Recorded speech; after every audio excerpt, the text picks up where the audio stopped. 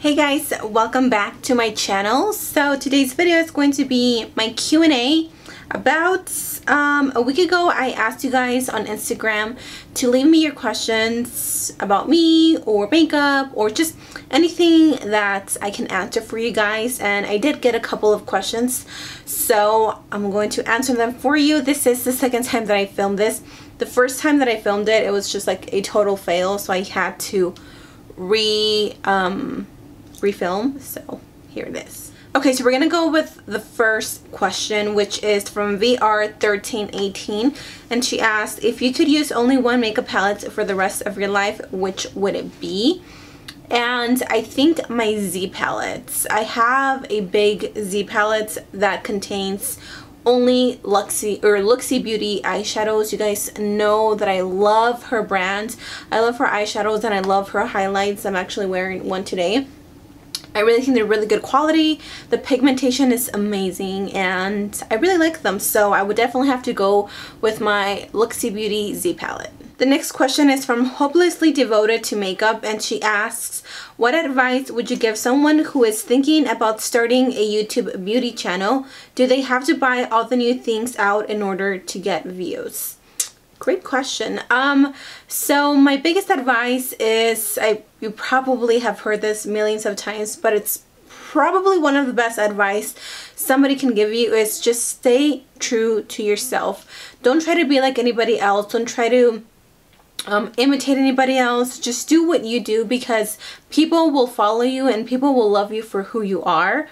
Another thing is, if you are wanting to start a beauty channel, I would suggest for you to try and save some money and invest in some good product as far as like a camera and lighting, because nowadays YouTube is such a big thing. There's so many beauty gurus out there that people are attracted to good quality. So you want to make sure, if you are wanting to do this for business or something like that, for a career, I do suggest for you to save up some money and you know, invest into good settings as far as, like I said, camera and stuff, because people will like that. People will appreciate good quality contents. It took me almost 2 years to get to the quality of content that I have, and I'm pretty happy with it. There's always room for improvement, but definitely just stay with something that's good and also affordable. So the next question is from beautyexo.exo, and she says, are you planning any more collabs? If so, anyone in particular you would love to collab with? Lots of love from California. Thank you. I love California. I do have actually one video coming up either this Friday or next Friday with Adriana Luna. I don't know if you guys watch her on YouTube or follow her on Instagram. She is gorgeous.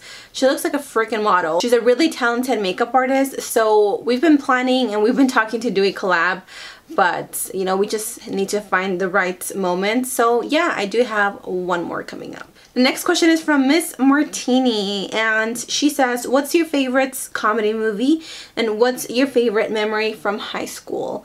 My favorite comedy movie would have to be any of those like Ace Ventura type of movies. What's his name? Jim Carrey. I think he's hilarious.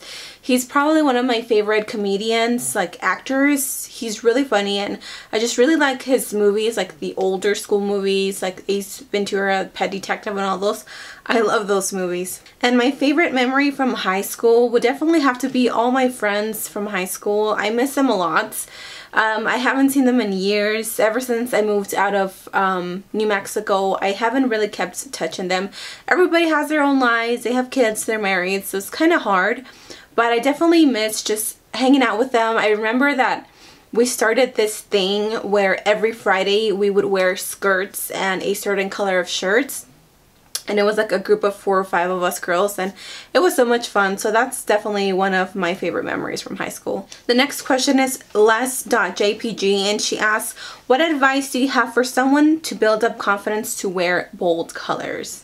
I think in order for you to have the confidence to wear bold colors, you really don't have to give a damn, and excuse my language, about what anybody says. I feel like the older that I get, the less crap I give about what people think about me. If somebody thinks that I look like a freaking clown wearing red and gold, because let me tell you guys, I have never seen so much negativity on my comment section than what I saw on my last tutorial, which was a really bold, bright makeup look. But that's just me. You guys know that I like bright colors, and I'm really not embarrassed to go out like that. I don't know, I really don't care. But yeah, just don't think about it. Don't think about what people are going to think. Don't think about what people are going to say. Just rock it, and believe me, when you have confidence inside of you and you walk with confidence, like, you can conquer the world.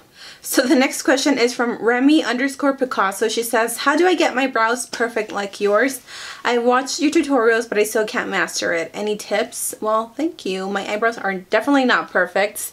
But any tip that I have, for me, I've noticed that using a brow pomade is what I feel has helped me achieve better brows. I like to go in and start right about here with my dip pomade. I use the next one, and I just go straight and, you know, create my own arch. I definitely like my eyebrows thicker, but just try to follow your line from your eyebrows, and if you want them a little bit thicker, just don't go overboard, and make sure you have a good eyebrow brush. I feel like that's gonna make it or break it. So definitely invest in a good eyebrow brush. I will try to find some and link them down below. And then the next question is from Miss Betty P. She says, how do you become a VIB member at Sephora, and what are your New Year's resolution for your channel? I believe you're supposed to spend a year around $130. Not entirely sure, but that's about what you should be spending each year at Sephora in order to become a VIB member. And my New Year's resolution for my channel is definitely keep creating great content. You guys know that I try to create or give you guys what you want to see, because honestly, this channel is about you guys. I do what you guys want to see. And I definitely want to hopefully have a high goal of reaching, I don't know, maybe 100K by the end of next year. That's insane, but maybe it can happen. I don't know. And then your girl Jules asks, what would you be doing if you weren't doing YouTube full-time? And what did you do before YouTube? So if I wasn't doing YouTube, I don't know what I would be doing. I don't think I really would be doing much before I started YouTube. I did have a job working for the healthcare, what do you call it? The new healthcare law that took place about 2 years ago. That's what I was doing. It was a pain in the ass, and I would never go to a job like that again. But if I wasn't doing YouTube, I would either be working as a freelance makeup artist. I do it here and there, but it's not like a full-time priority job for me. So I think I would be doing that a little bit more. But I would definitely still be a stay-at-home mom. And then N Rubio says, what are your favorite stores to shop at, and where do you get your fashion tips / styles from, and how would you describe your style? Love your videos, girl. Thank you. So I love to shop at Route 21, which is a store that's super close to my house. Forever 21, I love shopping at Kohl's. That's like one of my favorite stores. And probably Old Navy. Those are like my favorite stores to shop at. And I would describe my style as simple. I don't wear like bodysuits or skirts or dresses. I'm not really into that. I don't have the body for it right now. That's another goal of mine, is to lose some weight. I've put on some weight after I had my daughter, so I definitely need to shed some weight in order for me to feel comfortable wearing skirts and all that stuff. But I would say my style is definitely simple, but I do love to wear heels and dress up cute but simple. The next question is from Clarissa, and she says, will you ever visit San Antonio, Texas? Love you and your awesome videos. Thank you. Love you too. So I don't know, maybe in the future. Right now I don't have any plans, and I don't have any family in San Antonio, Texas.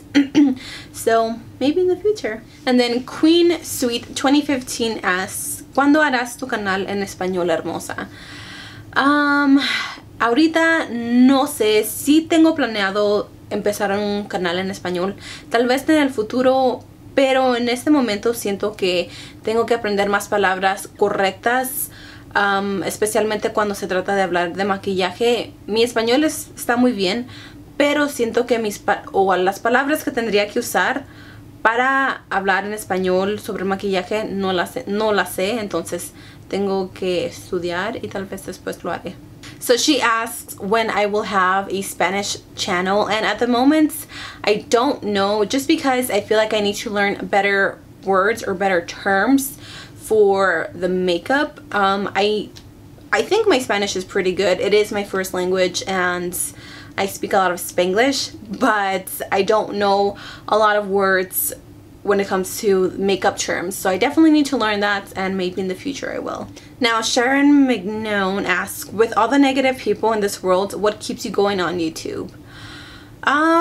It's definitely hard. I'm not gonna lie. I'm not gonna sit here and tell you guys, oh, I just shrug it off and go on about my day. It's definitely very hard to get judged and, you know, have negative people say things to you.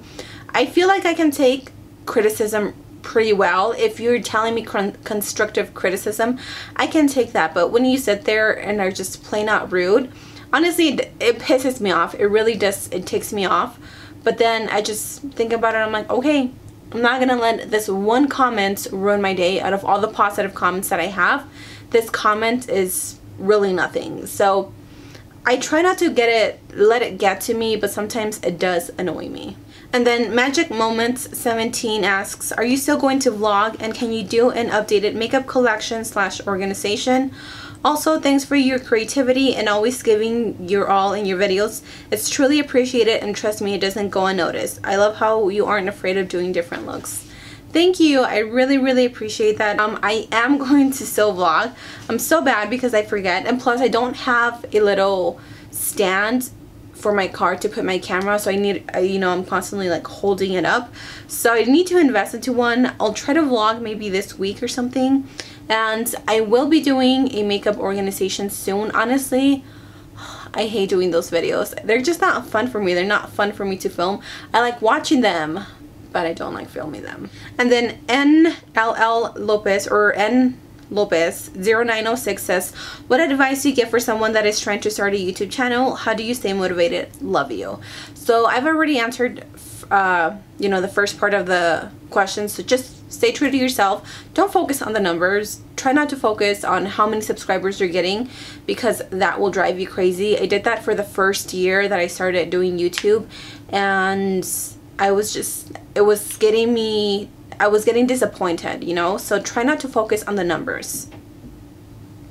And I stay motivated because I love this. I love getting glamorous, and I love showing you guys, you know, my talent, what I know. And I love when you guys tag me in your pictures and you show me, you know, makeup looks that you recreated from my looks. So you guys are definitely a huge part in me staying motivated. And then the next question is, what are your biggest tips for makeup beginners?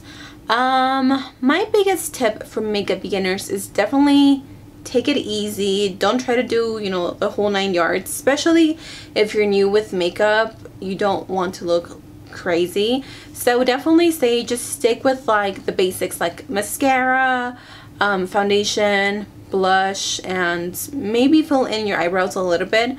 But that would still even be maybe a bigger step, because eyebrows are, you know, the thing that frame your face, and if you don't fill them in right, sometimes your face can look different. So I would stick with just the basic. And then the very last question is from JC117. How do you manage to film so often and take care of your toddler? By the way, love all your videos, and your daughter is so cute. Thank you. So as you guys know, I do have a 2-year-old. She will be 3 in April, and she is awesome. I mean, obviously I love her. She's my daughter, but she is such a good girl. Sometimes when I'm filming, there's a couch behind me, so sometimes she'll just sit there and she's on her iPad watching her videos or playing games or something, and she'll stay really quiet. She already knows when mama's filming, so she's very good about that. I try to film as early in the morning as possible so I can, you know, have a time to make dinner and then have time to just play with her or color with her, just interact with her. And yeah, I mean, she's really good, so that is a big help too. Alright, so those were all the questions that you guys asked on my Instagram. If you guys want to see more Q&As, definitely let me know. If you have any question and I didn't answer it, definitely let me know in the comment section down below. You guys saw that I always answer back to you guys. So yeah, I believe that is everything for today. Thank you guys so much for watching. Please subscribe if you haven't already, and I'll see you guys in my next video. Bye!